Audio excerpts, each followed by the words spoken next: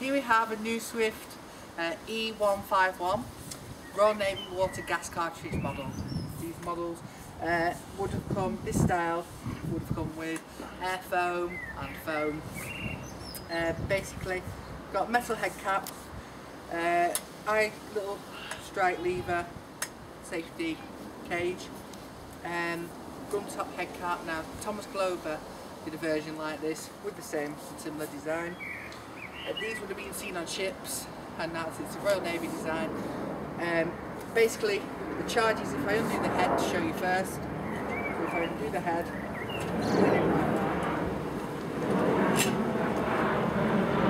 you see the piercing mechanism. I can show you here. Here is the charge. You can see that it's a pressure charge dated to 1966. It's a CO2 cartridge technically, that's full of CO2 on piercing. It comes out of there and it pressurizes.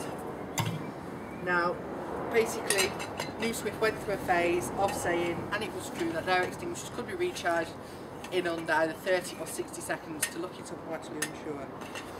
But basically fill them up, get it charging, and then away it goes. These would have been put on fire point stands with the pressure charges. The pressure charges came in CO2, I was in it, and on the other video I'm going to show you the wet water charge, which has a sealable bag at the bottom. When the cartridge pierces, the bag bursts, mixes with the aqua spray type liquid. Another feature on these was the fact that the hose, one was long, two had a spray. So you'd have it as a jet for a basic deep-seated class air fire. Basically, if you wanted to turn it into a spray, you'd push that. And inside there, if I look, there's a little interrupter that just pushes through. So water coming out there, interrupter there. When you press that, it pushes through, makes it come down into a spray. So, very simple in order to use these. Extremely simple. You can do it as easy as 1, 2, 3. So in order, you push this guard forward. We'll do it in slow motion for this one, but on the next one we'll show you how we would use it in the event of a fire, and we'll try and get a test fire or something. So, basically in order to use it, push this forward. If I push that forward like that, reveals the strike knob, pull that off just to give the effect.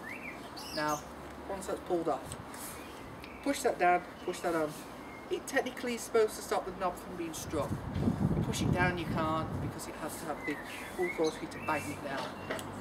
Basically, Thomas Glover had a version which had plastic and steel head caps that could have this. Not Thomas Glover, what was it? Rampart, sorry. Rampart Engineering had this.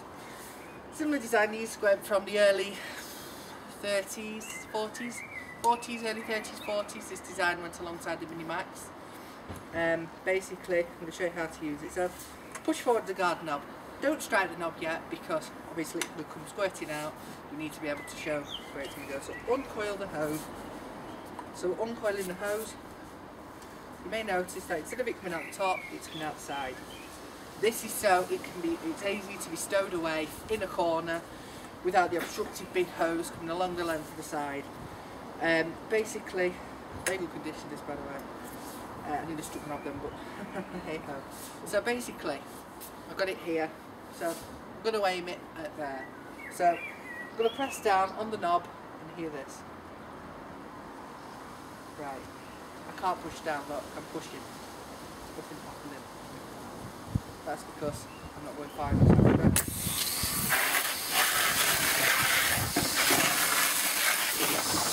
We'll aim down there. A spray will go like that. So we'll aim it more or less down here. So if I do that, so if I was going to spray,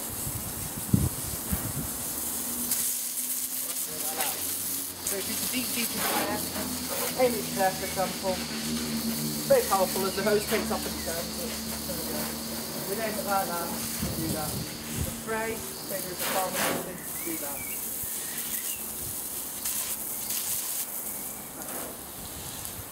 We're going to full distance spray. Alternatively you could do that, which would probably be easier, but there we go. So the spray, we'll use the spray from now on.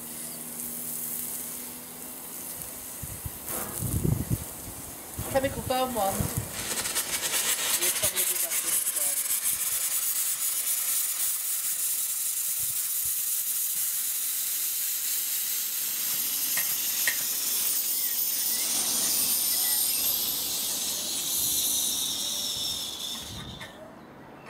So there we go.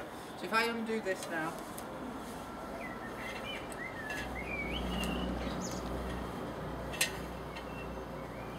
we'll see it's carbon dioxide gas out there.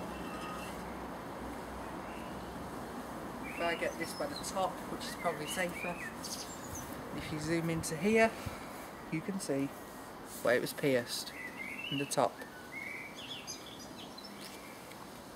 So this is the pressure charge. The cylinder is now empty, ready to be refilled. Now, in the next video, we'll show the wet water charge, which has a burstable bag.